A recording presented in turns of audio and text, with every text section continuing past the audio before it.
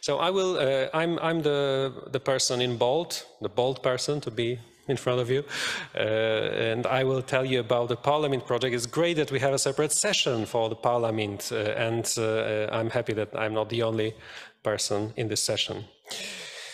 So the ParlaMint is a CLARIN-funded project, CLARIN ERIC-funded project. That's the first definition and the most important one in this context. It was started in 2020. It was related to the pandemic era, but it grew into something more than a project. It now involves over 30 members. Some of them are with us here. And apart from being a project, because a project is something that ends in time, it's also a couple of other things. So one and the most important thing is the data set and the ParlaMint format that was created by Tomasz Riawec and Matthias Kopp recently. That is a TEI format for encoding transcriptions of parliamentary speeches, currently available for 27 parliaments. So we have a nice crowd here. And you can see a map, yes, I forgot about the map, with the dark blue countries that have their parliaments, national parliamentary speeches encoded in ParlaMint. The data set is covering a couple of years. Of course, it was impossible to cover everything we previously had, or all the parliaments, all the countries have different situations, but sometimes it's more than starting the whole period in 2015. I will have a chart in a moment. And the data is annotated with metadata.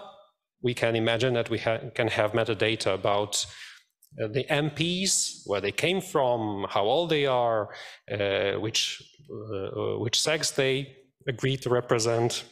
And apart from that, we have linguistic information in the data and lots of other things. So some structure of the proceeding or some extra linguistic clues that are used by the MPs while talking. But there is another slide about what ParlaMint is about. And apart from being a data set, a format, a project, it's also the process of creating such comparable corpora. So we have a detailed procedure of how to add a new corpus to our data set, and we can offer new parties substantial help. So there are encoding guidelines, validation procedures, the whole infrastructure built around the project and around the format to let the people encode their data and to let the people who want to use their data, such our data, use them effectively. And last but not least, I think that's the most important point in the whole puzzle, is the community. That's why we have this team picture here. So there was already some kind of community around parliamentary data, but it wasn't consolidated. So one of the most important achievements of ParlaMint is that we managed to get the community together over the common goal. And what's great about this community is that we are producing this data and we are also using this data. Of course, we are making them available to representatives of social sciences and humanities, but we are also interested in using this data. So that's also quite important because we know what to do with it. A little bit of statistics. It probably doesn't matter what happened in ParlaMint 1 or 2.1, but you can have a great overview of the languages we have, the years we represent in our corpora, and the sizes of corpora. Of course, we can see it varies from country to country. There are countries that were present previously and are not there yet, but I hope we will cover the whole Europe eventually with our data set. So to use the corpus, you can download it in several formats. So there is a simple textual format with metadata, it's a separate metadata file, but you also have a linguistically annotated version. And what's new and what's great is that you have the English translation of all parliamentary data. So when you log into the CLARIN repository, because it's available in the Slovenian CLARIN repository, you will be able to download the data on one hand and click on No Sketch and Context to open the website of your favorite concorder and search in the corpus. So searching is easy. You can see Polish Parliament here, but every parliament can be searched, of course, in this way. Is in a dashboard, you can use your familiar interface of no sketch. That's probably easy for everyone. What's new in the current release, I already told you about that we have the machine translated version. It was done using the newest transformer models based on the parallel corpora from the Opus repository we heard about yesterday. Because these models were available for all the languages that we were interested in. There was some post-processing involved, but that's not really relevant. But what's the most important thing is that you can really input a phrase in English, let's say, a Polish border, that's what I was looking for, and see that it's being represented being talked about in the Czech Republic, the Netherlands, Great Britain, and Poland, of course. That's very great achievement, because without understanding some language, you can still do some searches over corpora in various languages in other parliaments. And with the English translated version, you can also make use of the parallel concordances. So searching for the Polish border again, you can see the real text from this corpora, not just the translation. That's also quite useful. What's also new in the current release is, the release that's going to happen in the beginning of the month, are the multimodality probes. So there are probes prepared on multimodal data sets with speech recordings aligned to the transcripts. There is just one such data set created for Croatian, that's called ParlaSpeech HR, that's already published over almost 200 hours of speech and 4 years of parliamentary proceedings. That's the way we were doing it with ParlaMint. So we started with something small and then expanded. So that's the way we are also doing it here. So Polish, Czech, Bosnian, and Serbian data are coming. Please stay tuned for that. And we also have a robust pipeline for preparing such data sets in more languages.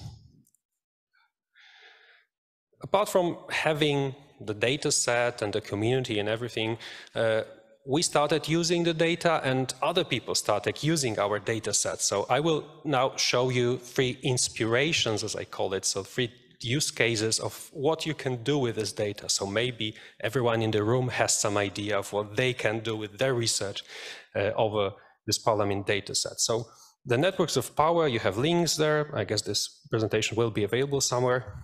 So you will be able to see, to read more about that. Was the study about the networks that emerge from members of parliament referencing one another while they're speaking and checking how it corresponds to some power structures. So after performing the analysis, our users drew such great graph, and they discovered that yes, just by talking, members of parliaments reflected existing structural power by means of ministry positions that emerged from just the utterances over specific topics. Another case study, which is also quite relevant for all of us, I guess, because it was done on the Turkish parliament, but it's probably the same everywhere. So the Turkish researchers analyzed the emotions in the utterances in the Turkish parliament using the 6-point scale, so 6 different emotions: anger, fear, disgust, sadness, surprise, and joy. And they discovered that one emotion dominates, and you can guess which one. Okay, it's written there. So it's probably the same for all parliaments. I'm sure it's the same in the Polish parliament. So anger dominates the discussions. It's red all over the place. But what is also not obvious, I guess, is that the ruling party showed more stable emotions as compared to the opposition. So you can probably discover some new things or confirm things that, yes, you were expecting to find. The last one, the newest one, because it's coming from the Helsinki Digital Humanities Hackathon this year, was an analysis of polarization in parliaments, how specific topics polarized different parliaments. When you have all this data, languages and data sets, you can do it for many parliaments at the same time. So it was done for Great Britain, Hungary, Ukraine, and Slovenia.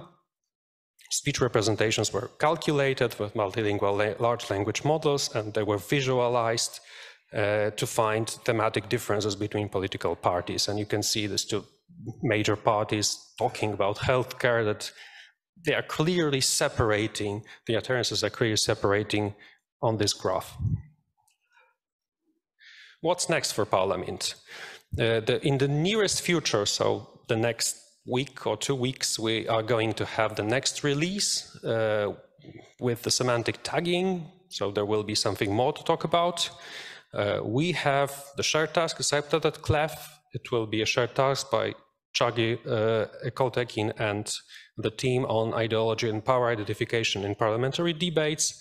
We also plan to have a new edition of CLARIN workshop submitted to Eric Colling. I hope it gets accepted. It's going to be the 4th edition, as far as I remember, so there will be definitely a ParlaMint session there. And we can also think about what's in the future for ParlaMint. So what's the future of ParlaMint? What we can see in the slide is the more keywords. So we are thinking about getting more data. We don't have European Parliament, because when you're thinking about Parliament, you may think it's European Parliament. That's where multilinguality lies. But it's not yet there. We just have national parliaments, but maybe we should have also regional parliaments and Europarl as well.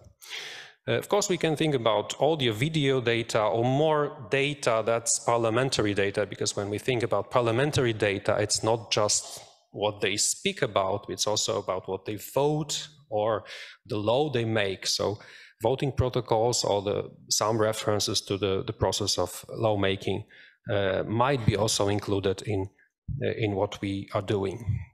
Of course, linking data, that's something that's quite obvious. And we can also, and I guess we encouraged you with these inspirations to create more applications or studies based on your own research questions. Before the newer version of the paper is published, please, if you would like to cite or read about it, you can read our language resources and evaluation paper that was published this year. And that's probably our major publication with lots of authors, because it's a teamwork. That's it. Thank you.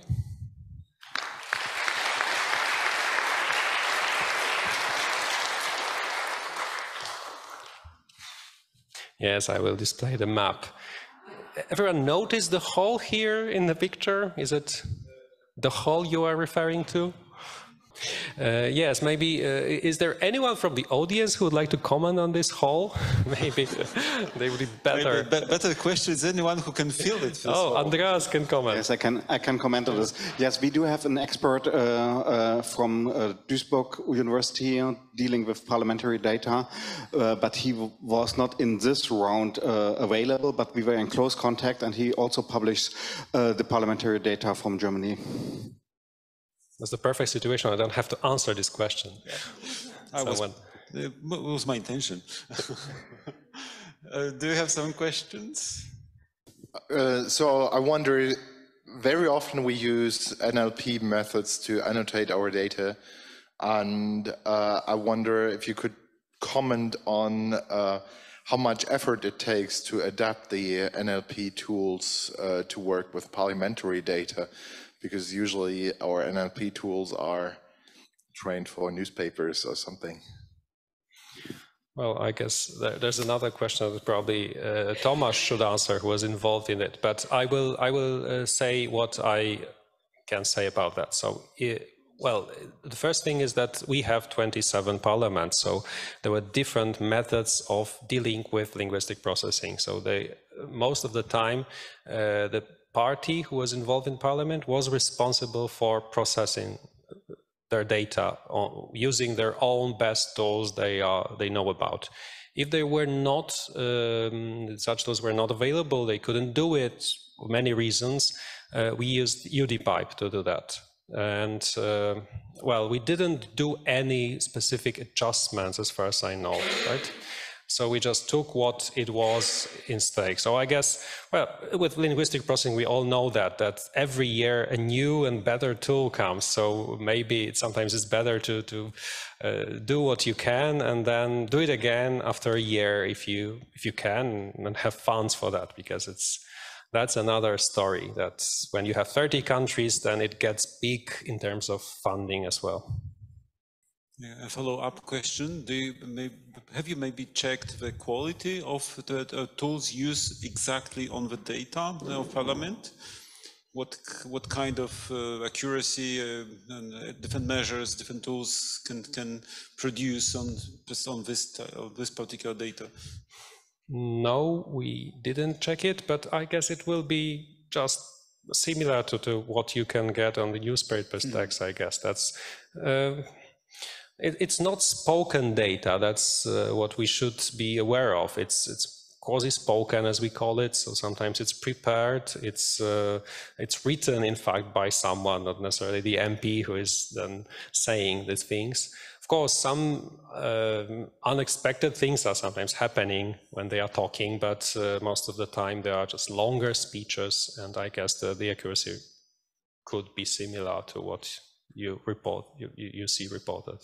I was thinking about this potential situation that they are using this annotation for further analysis and, for example, for comparison, some statistical significance, and that moment maybe it would be good to be informed what kind of error the annotation has. Well, everyone is invited to perform such analysis, so that's the best thing I can say, probably.